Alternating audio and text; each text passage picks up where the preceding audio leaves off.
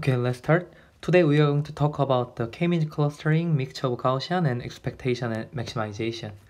Before starting, we have a two reminder. Actually, it was the last week the reminder, but this is the final reminder.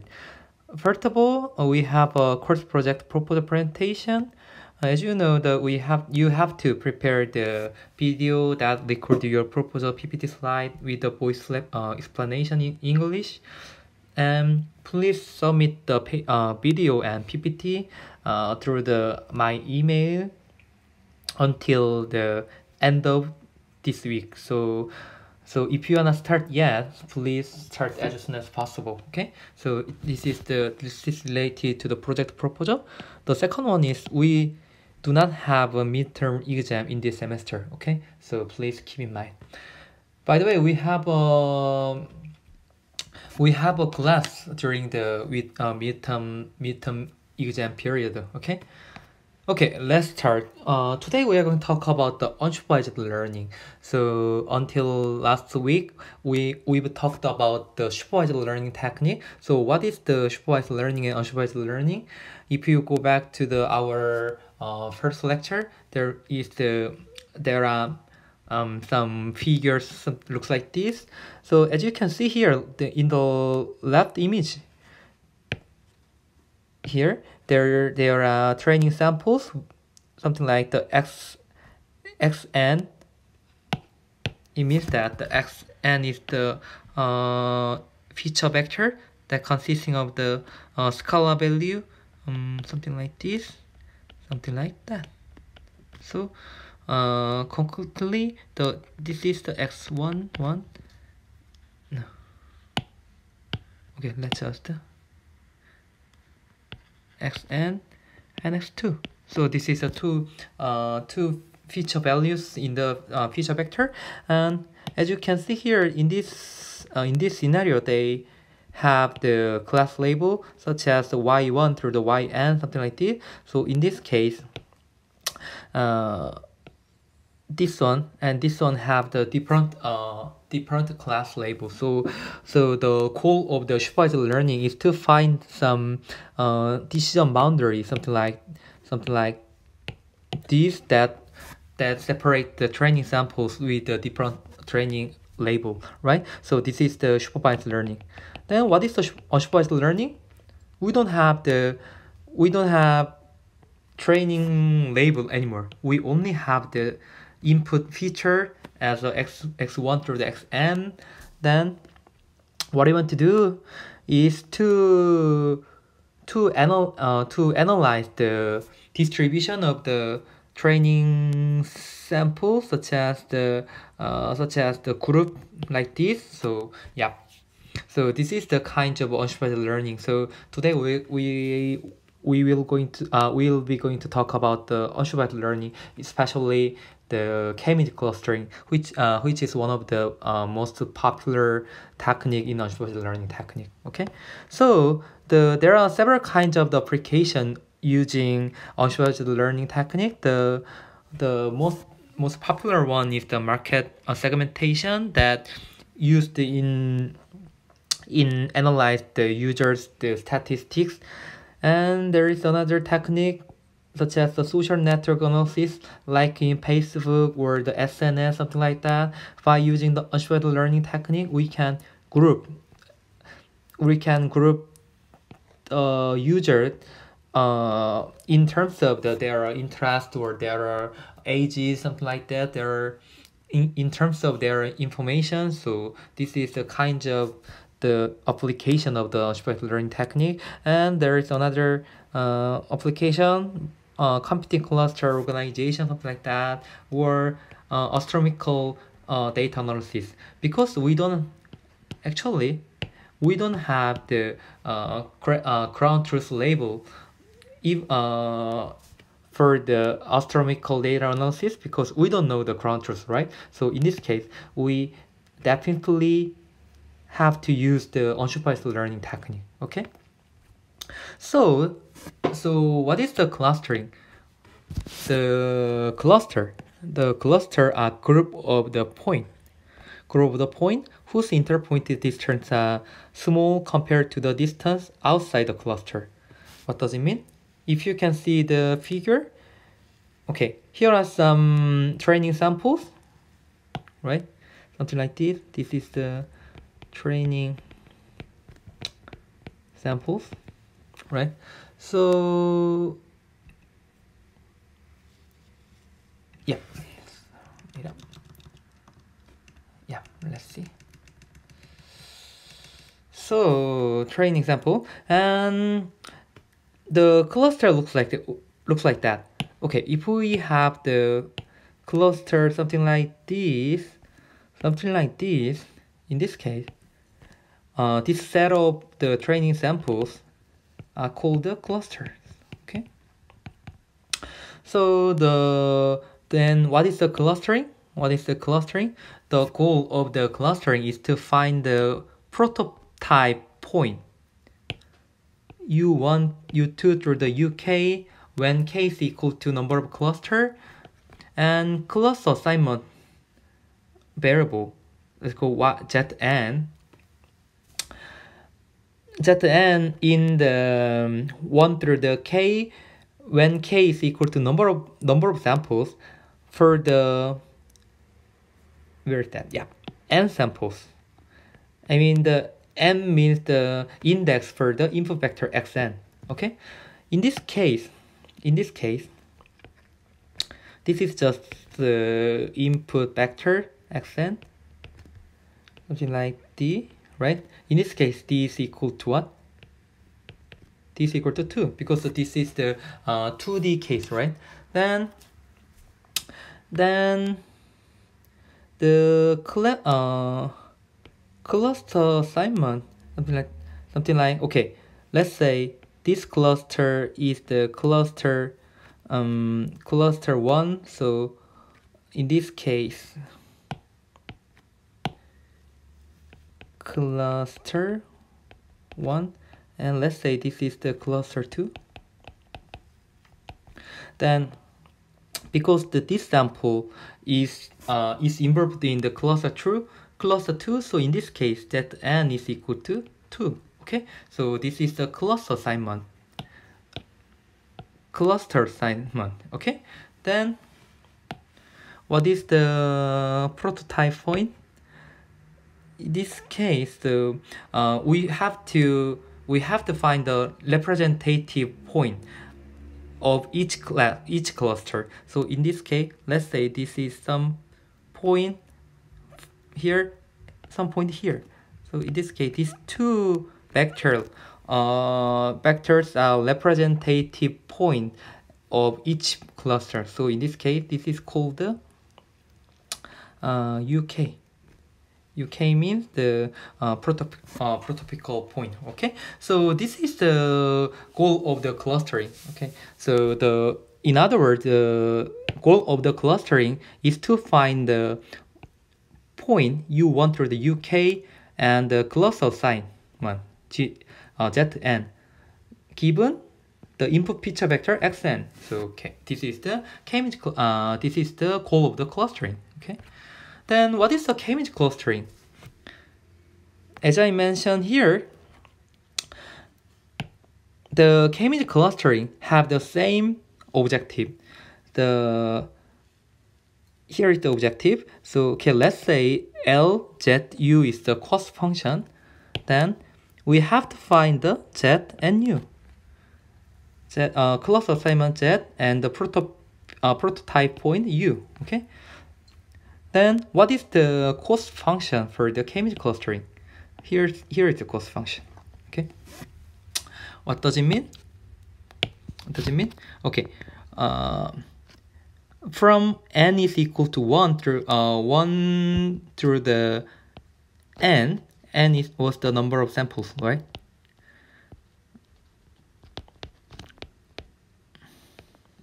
And k is equal to 1 through the k, large K, then large K means the number of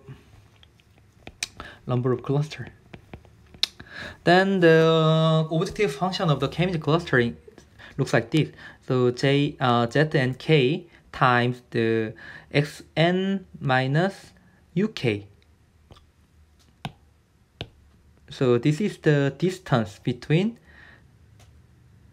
xn, each samples with a cluster center, or just called the prototype point here. So in this case, so yeah, mu k is the vector with the same size of the xn, right? Then znk means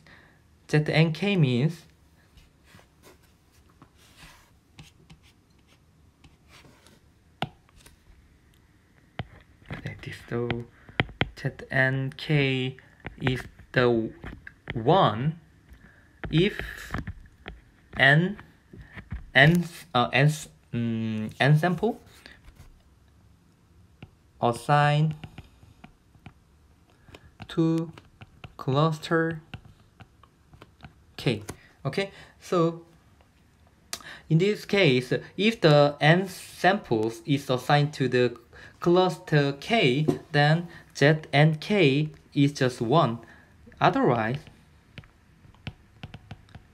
it should be 0. Okay, so in other words, if we collect the z values across the n and k, like that, then the whole possible value of z should be some kind of the matrix form, something like that. Then what is the size of the this matrix? Because there's a transpose, right? So it should be something like this. Then it looks like this. Okay. This that z1 2 1 z and 1 z and k. Okay, check that. Then what is the size of this matrix? What is size of matrix? N rows and k columns, right? So this is the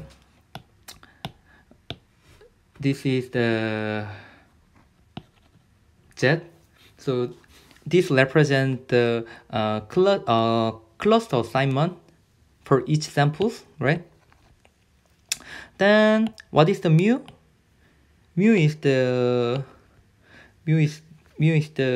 one. Okay, so mu is the centroid of the each cluster. So it should consist of the some vector like this. So what is the size of this mu matrix? What is that? Okay, right? So in this case, the number of rows are k, the number of columns are t, right? Because the dimension of the feature is the t, right? So this is the k-means cluster objective function. And then what does it mean? What does it mean? From here, for each sample, we have to find the cluster centroid UK, then with some cluster membership for each. Okay, let's draw again. For each xn, uk, and znk. Okay, this is the cost function of the k-means clustering. Okay, so for this one, we have to find the z and mu, right? Then how can we solve this? How can we optimize this cost function? As you can see here, there are two variables, z and mu, so it looks really hard to find the minimum by using the some some previous optimization techniques. So we need some another method to solve this cost function. So here is the algorithm. So this is the k-means clustering algorithm. First of all, we have to initialize the mu. Then we have to iteratively serve the z and mu. Then how? First of all, for whole n, for whole samples, we have to compute the class membership, cluster membership given new, right? And then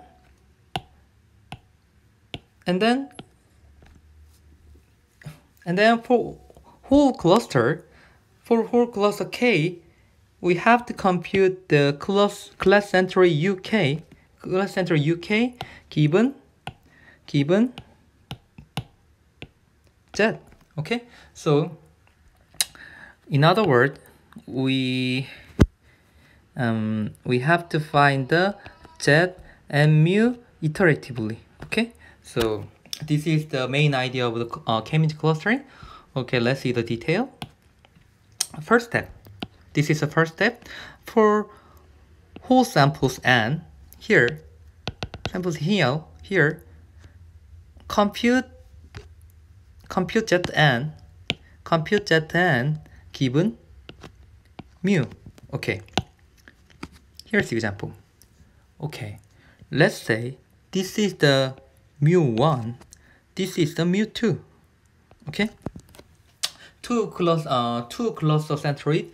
Then first of all, we have to find the class membership. Then how? Okay, let's think about this point. For this point, which cluster centroid are more closer than the other? To answer this, we have to measure the distance between this point and this one, and this point and this one, right? Then which one is the closer? This point, right? In other words, for whole k or cluster number, we have to measure the distance with the feature vector and cluster centroid, and have to find the index that make the minimum values, minimum cost or minimum distance. So in that case, this is called the Zn k is equal to 1. In other words, Zn k equals 0. Okay, so it means that for whole samples, we can find the cluster membership.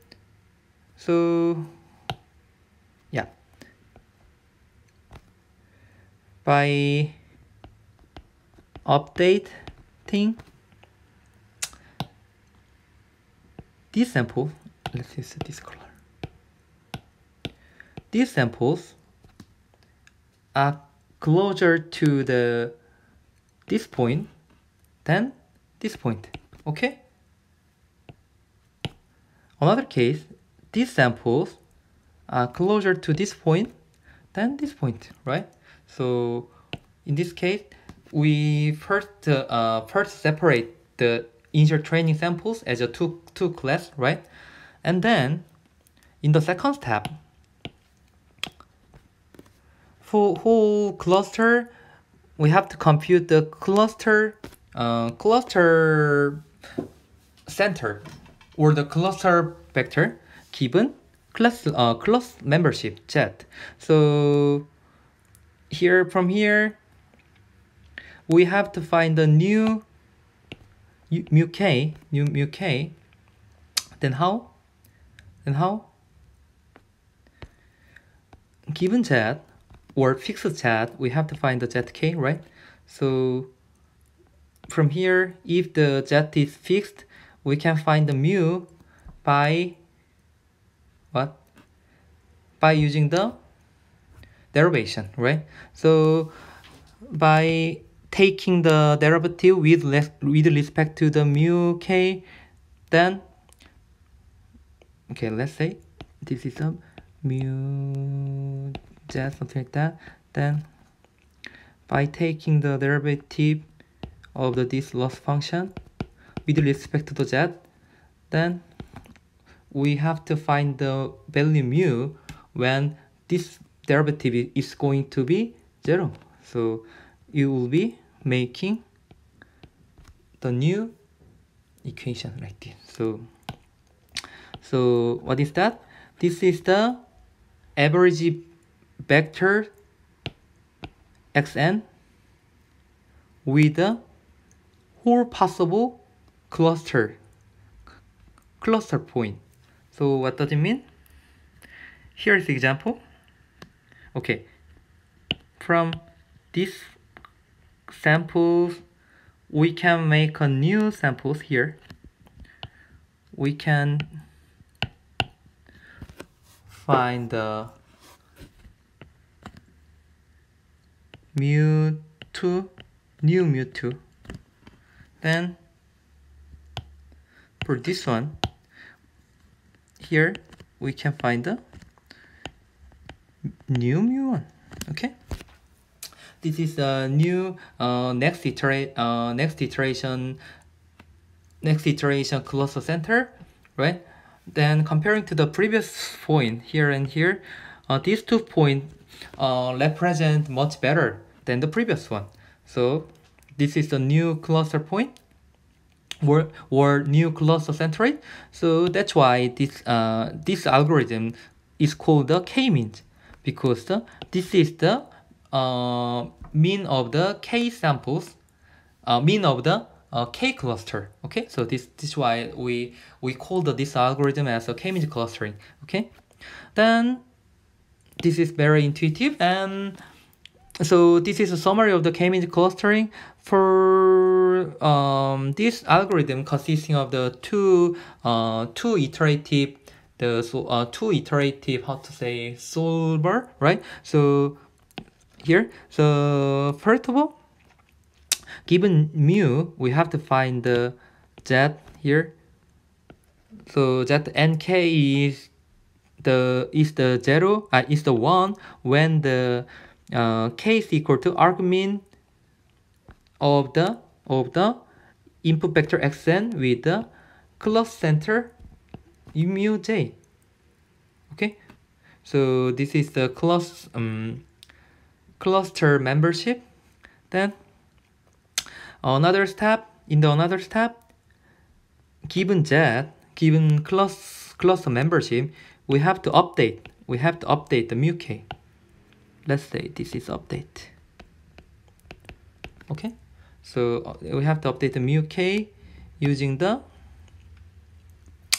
some kinds of the mean value. Okay, so this is the k-means clustering. So by using the iterative solution, iterative optimization, finally we can find the mu and z that minimize the loss function of the k-means clustering, like this. Okay, so this is the k-means clustering algorithm.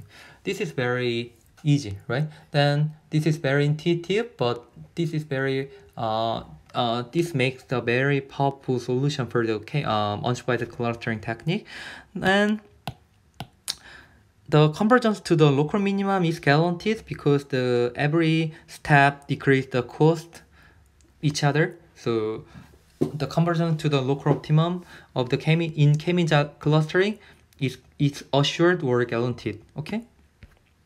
Okay, so this is a summary of the k-means clustering. As you can see here, this is the input picture samples with the two cluster centroid, mu1 and mu2, right? Then what should we do? First of all, we have to find the cluster membership Z, right? Something like this and this. We first separate the initial training samples as a two class, right? Then what next? We have to update the mu, the class centroid mu, okay, to here and here, right? Then we have to update Z again, according to this fixed mu. So new cluster membership will be look like that. Then what next? We have to update mu again, right? As here. Then what else? Update Z again. So drag here and here, right? Then what next?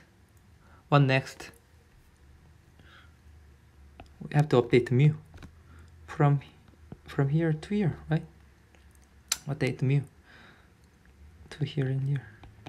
Then find the Z again. But interestingly, from here to here, there's no change anymore. And this decision boundary, actually it's not an explicit decision boundary, but this cluster membership are exactly same to this one, right? So it means that there is no change anymore, and no change anymore from the first third iteration, right? So in this case, we can say that our algorithm is converted to the local minimum, right? So finally, from the initial samples, we separate those samples as a two class according to their distance, their interdistance. Okay, so this is the summary of the K-means algorithm or the K-means clustering algorithm. Okay, so then there is one issue. How can we compute, or how can we choose the initial UK, initial cluster center? Okay, here's the idea. So there will be the several kinds of way to choose the initial K centers, but the very common method is just to randomly sample or the randomly pick K training examples. What does it mean? Okay, this black point are our training samples. Then if let's say we want to cluster those samples as a K is equal to 3, then we can just pick the 3 point, something like that, or okay, let's draw here. Just select the K training example like this, or something like this, or something like that. We can freely choose the three initial samples, right? Then set the mu1, mu2 through the mu k equal to this K example itself. Okay, so this is a very simple initialization method, but there's problem. As I mentioned here, the original K-means clustering method just guaranteed the local minimum, not global minimum. So this local minima is depending on the initialization. So as you can see here, if we samples something like this, according to how can we extract the initial samples, the final clustering output looks like this, and this. So in those cases, we can say that this one is the effective most effective cluster than the another one, right? This one and this one, right? So why? Why? Why? As you can see here and here, these two clusters the center of the two clusters are close, right? What does it mean? What does it mean? Those clusters have the similar meaning or the similar probability effect. So in this case, though this is not good cluster. So those one are much better than this case, right? So it means that we carefully choose the best initial cluster center, right? Then how can we do that? We can use the random initialization technique with the iteration. So here is the algorithm. For each I, edge bearing the I, let's say I is the 1 through the how to say 1000, like that. Then first of all, randomly initialize the k-mean, right? Mean the mu, okay? Then run k-means clustering algorithm. This one, right?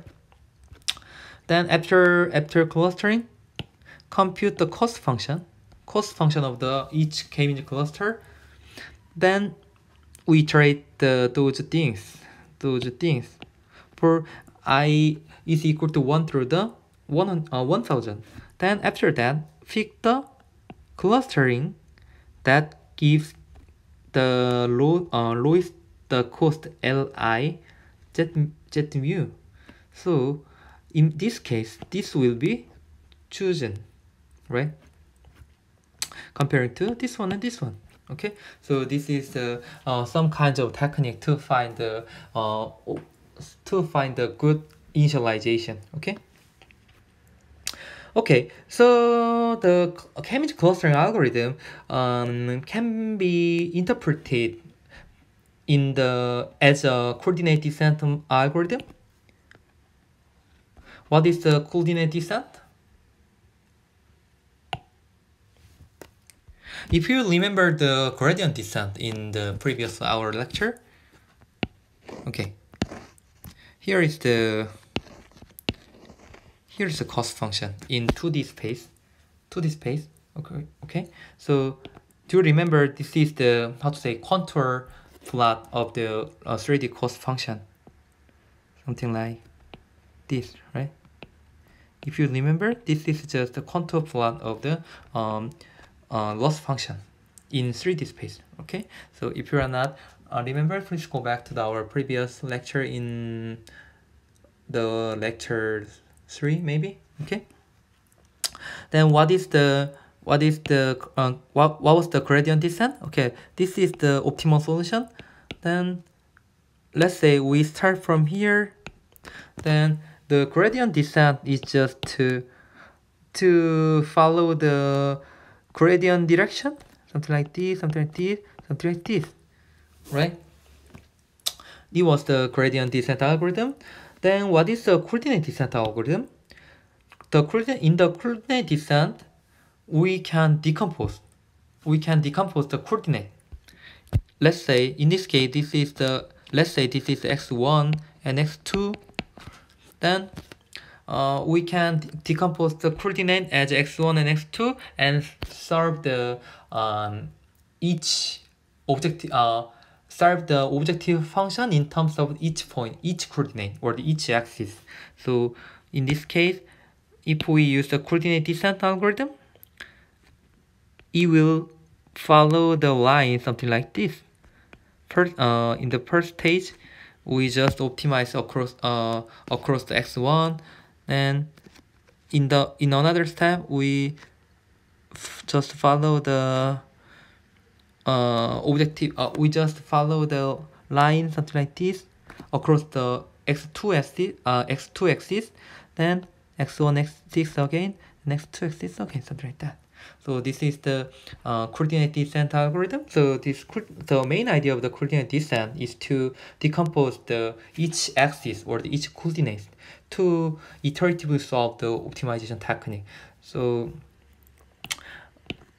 K-means clustering is the kind of the coordinate descent algorithm where to find the minimum z mu with the loss function of the z mu, we start with some initial mu 0 and repeat or iterate the following two optimization.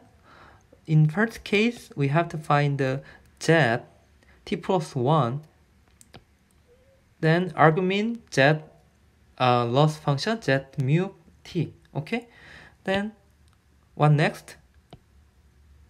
We have to find the mu t1, mu t plus 1. How can we find that? Just find the argument of this loss function in terms of mu. So in other words, in this case, this should be fixed.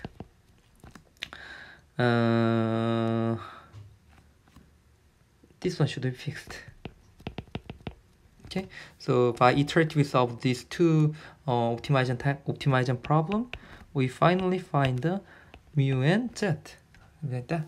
Okay, so this is the coordinate descent algorithm. So K-means clustering is the kind of the coordinate descent algorithm. Okay, so here's the example. Here is the examples of the K-means clustering.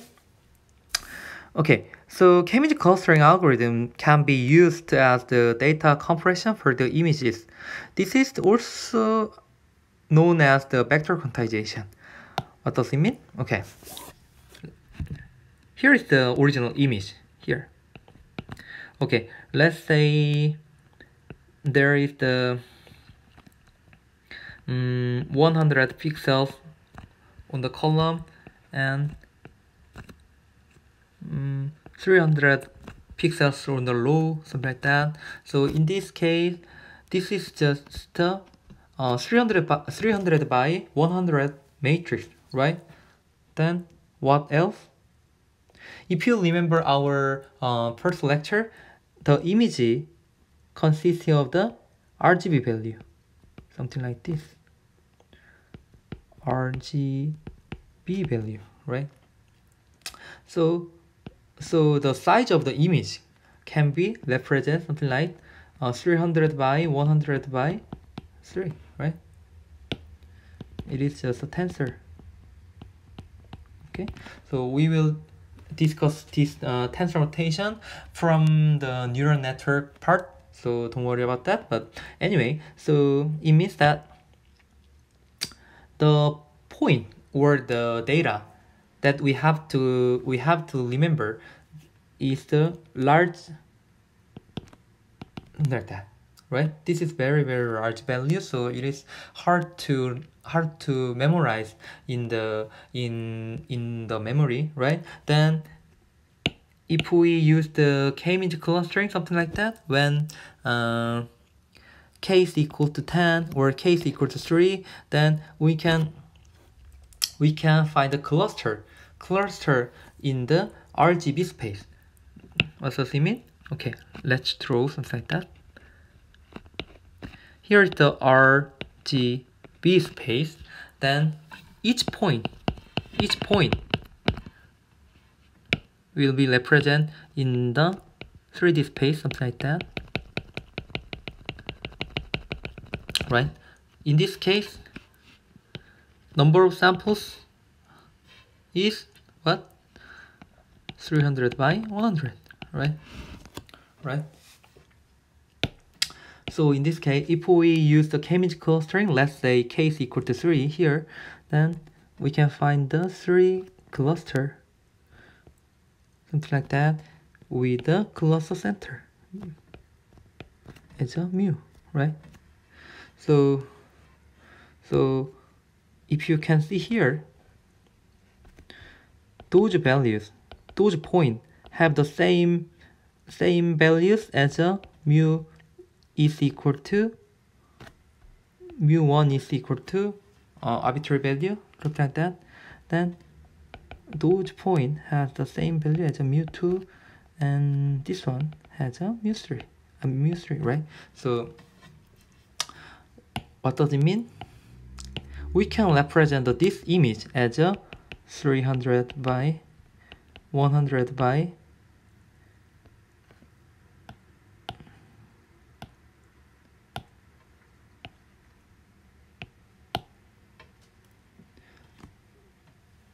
what does it mean? We can represent the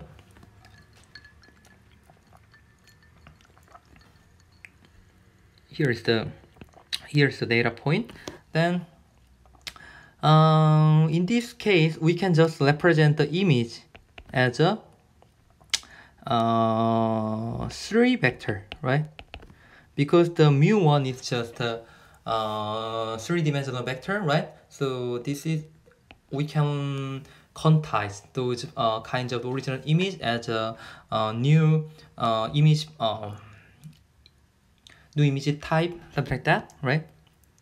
So this is kind of the data completion or the vector quantization, and yeah, and then I want to recommend you some very interesting paper called the deep clustering for the unsupervised learning of the visual features.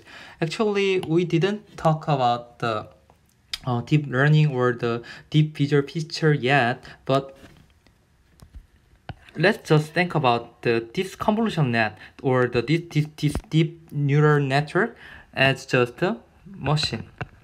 Let's just think about this is a machine. Okay.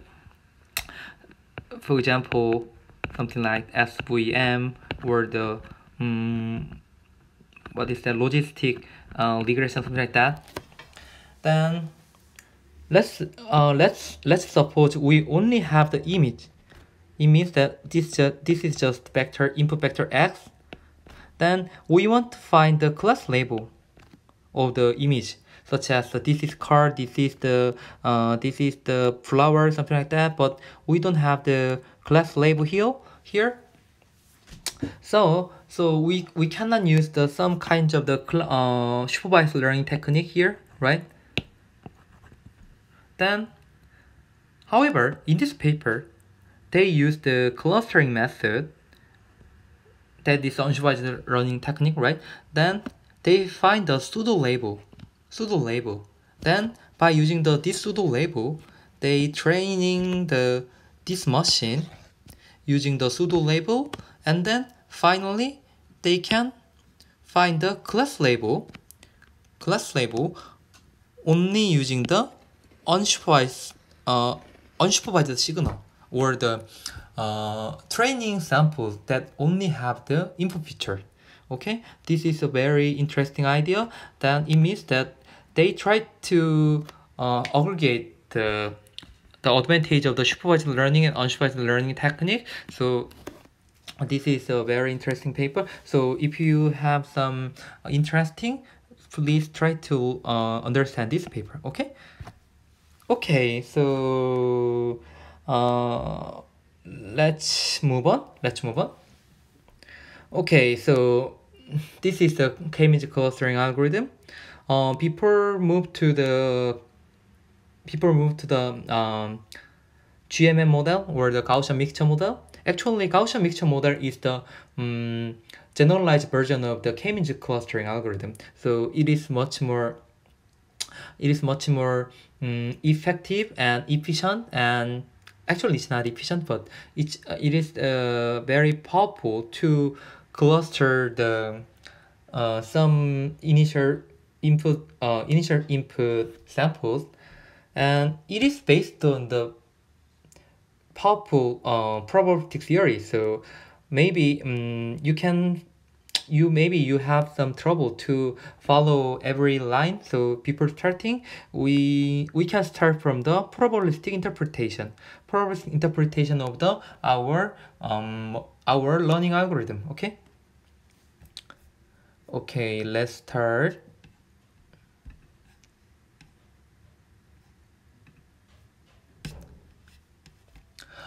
Before starting, if you remember the Gaussian random variable, the equation of the Gaussian random variable looks like this. In this case, x is the random variable, mu is the mean of the samples, and sigma is the variance, right? So in this case, the probability of the random variable can be represented something like this, with some kinds of constant values and the exponential of the x minus mu. It means the distance of the x and mu. Okay, so this is the general formulation of the Gaussian random variable. Then, what is the Gaussian random vector? This is also called the multivariable Gaussian random variable. So it means that comparing to the this one, Gaussian random variable, in this case, we think about some kinds of vector, something like the x1, x2 through the xn, something like that. Then what is the mu of this vector? Mu is also some kind of the vector, right? Right? Then what is the covariance matrix? Covariance matrix, something like the matrix with what is that?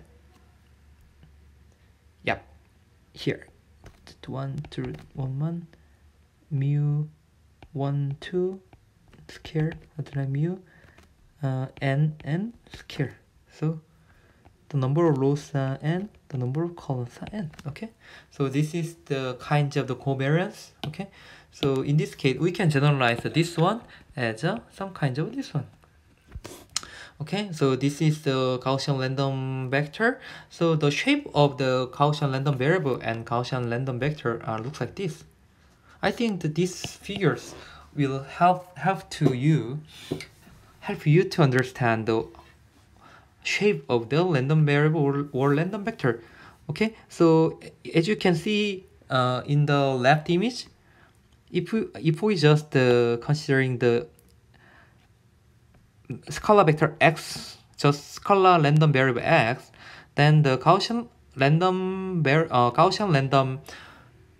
density of the Gaussian random variable looks like this, right? Something like this, something like this, something like that, right?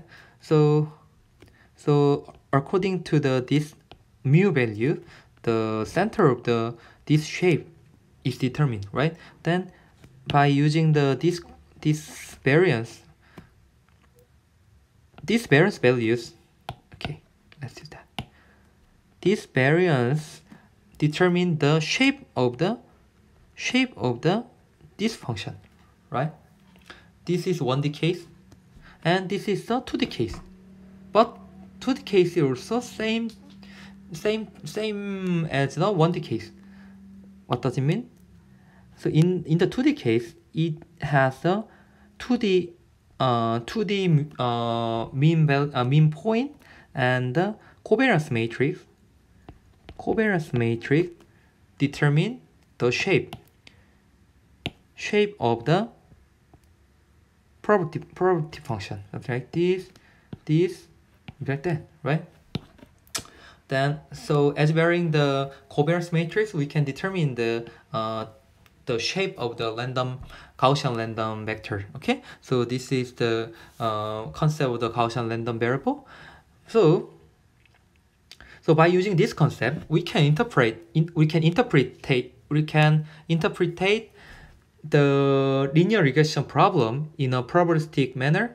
Okay, let's think about the training sample xn and yn. So in this case, this is the input and this is the output. Okay, right? So what was the regression problem?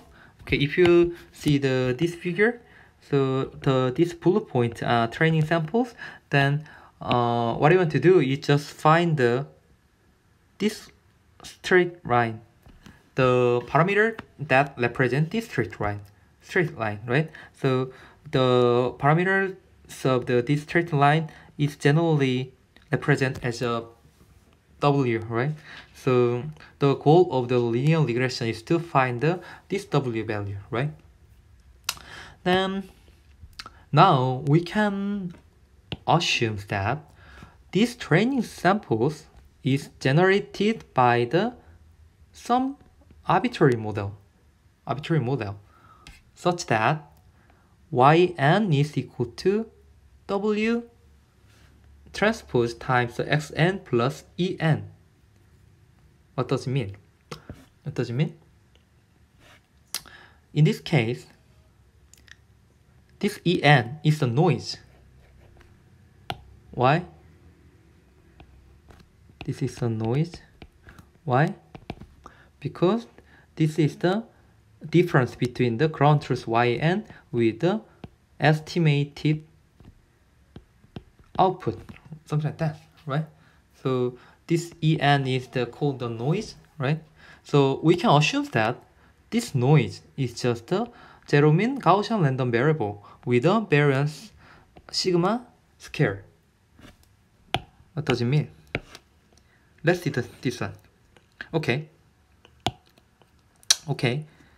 Let's say we found this straight line with the parameter W, right? Then let's draw some histogram of the error. Let's draw some. Okay, this is the histogram of error.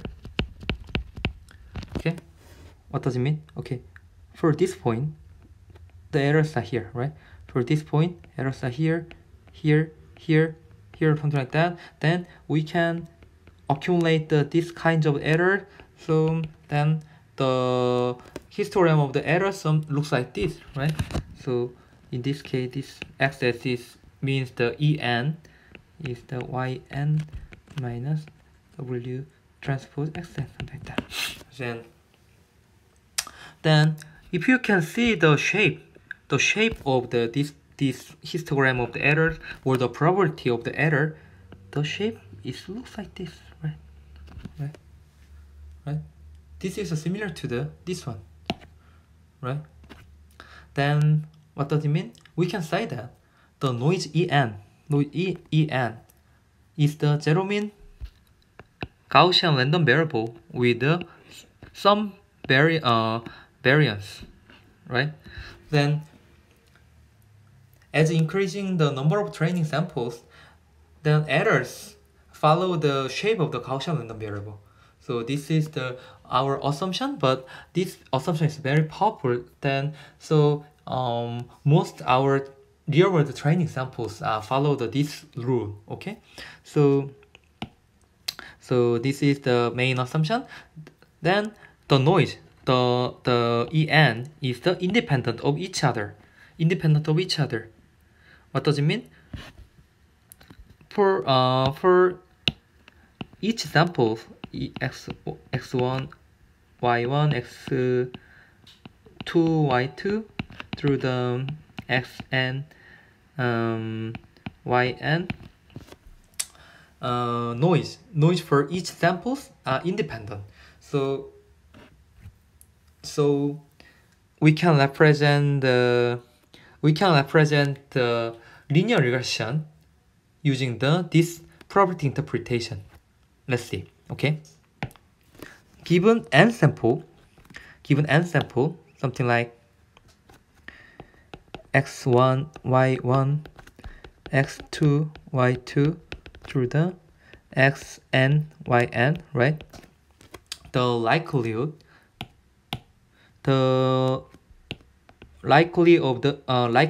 of the output vector y is equal to y1 through the in, something like this, right? Given the input matrix looks like this. Then what does it mean? x1 through the xn, right? Then number of rows and number of columns what? Number of columns t, right? If we suppose the input vector x is a RT vector, okay? Then the shape of this input vector input matrix x is the n by t, okay? Okay, in this case, for likelihood of the output vector y with the given input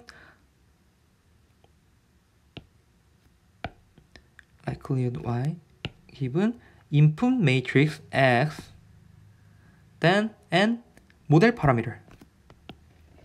The model parameter means something like this. Some kind of parameter that approximate these samples well. Okay, so this is the our final goal in the linear regression, right? So then the likelihood of the output vector y given input matrix x and model parameter w, then we can represent this one looks like this. What does it mean? Because this each point are independent, we can compute this probability by using the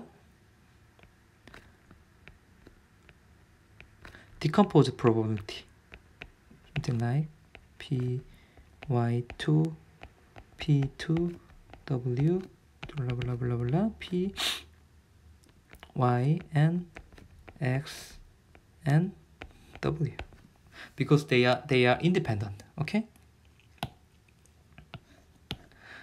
then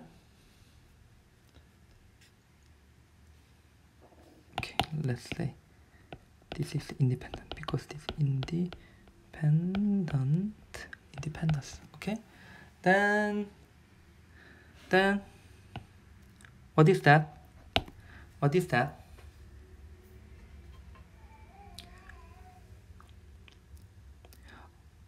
If we assume on this noise, if we have the assumption that noise En is the zero mean Gaussian random variable with the variance sigma square, then we can represent this probability as a random Gaussian random variable like this.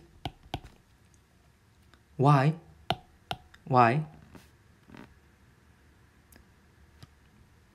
What is that? This is the estimated,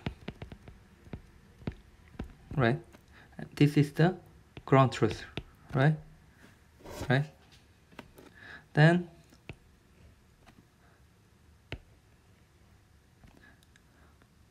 what does it mean? Let's say this is the estimated value here. Then let's say this is the yn, something like that. Then yn,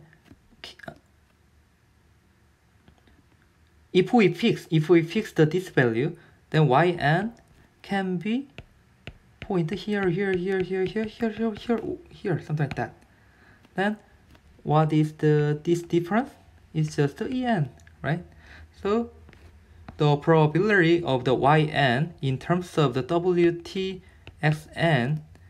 looks like this, because we have assumption that this is the what? Gaussian random variable, right? So it means that this one can be represented Fyn given W transpose times Xn with a sigma z, sigma square, something like that. Okay, so this is the probability interpretation of the full regression. And then what is the goal of the linear regression? What is our goal? What do you want to do? We have to find this parameter, right? Right? We have to find this parameter W, right? Then what does it mean? We have to find the parameter W that maximize because this is a probability, right? Then we have to find the parameter W that maximize this one, that maximize this term, right? So what does it mean? The probabilistic viewpoint for linear regression is that we have to maximize this likelihood over the choice of the model, or the model parameter, which is the best model is the one that maximizes this likelihood.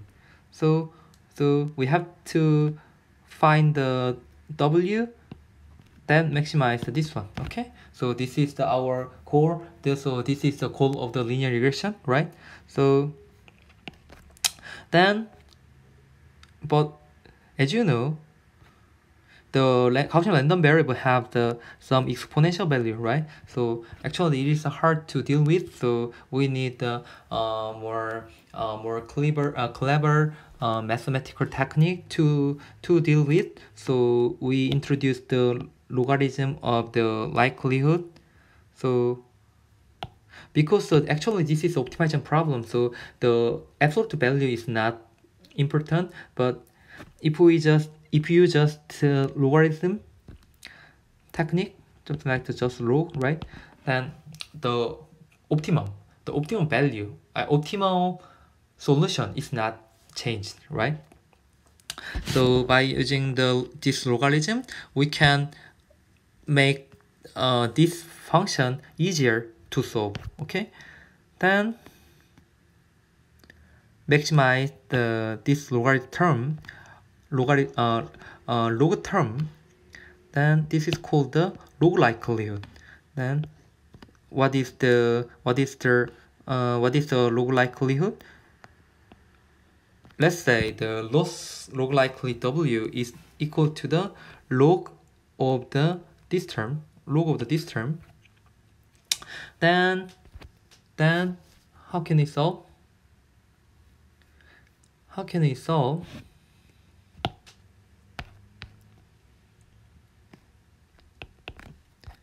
We already know this term is this one, right?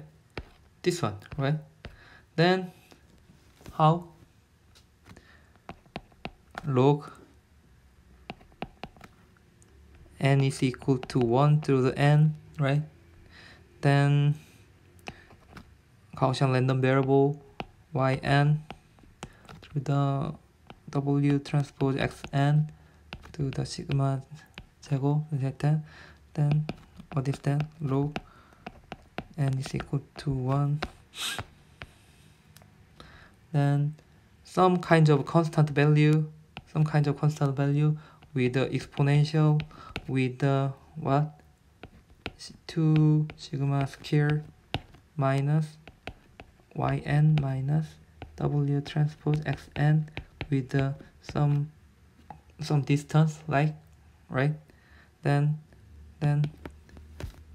from the log multiplication and exponential, then it will be some kind of the summation from n is equal to 1 through the n, and because the log exponential term will be eliminated, right? Then there only exists some kind of this term here with a constant value, right?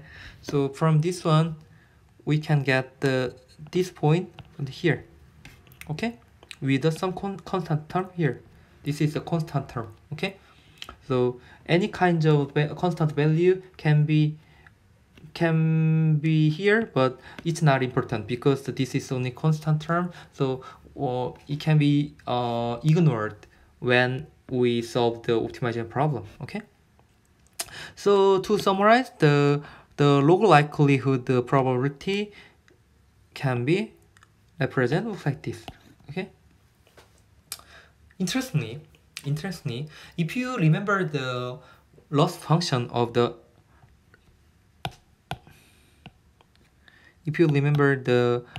MSE loss, mean squared error, also looks like that, right?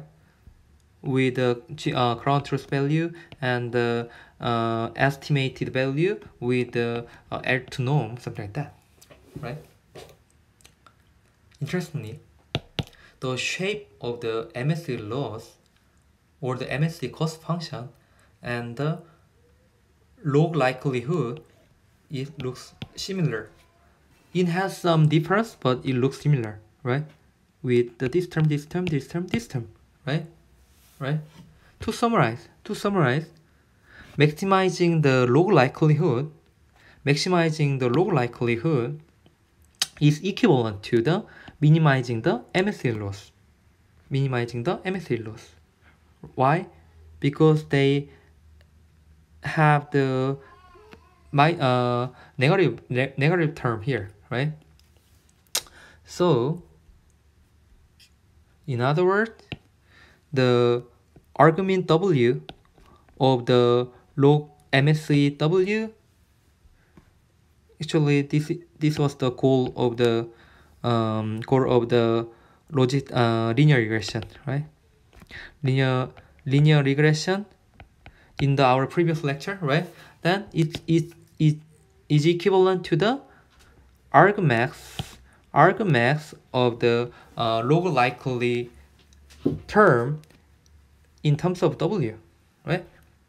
So this is the probabilistic interpretation of the linear regression problem. So this maximum likelihood estimator MLE can also be interpreted as finding the model W under which the observed data is most likely to have been generated from. Okay, so this is the probability interpretation of the linear regression problem.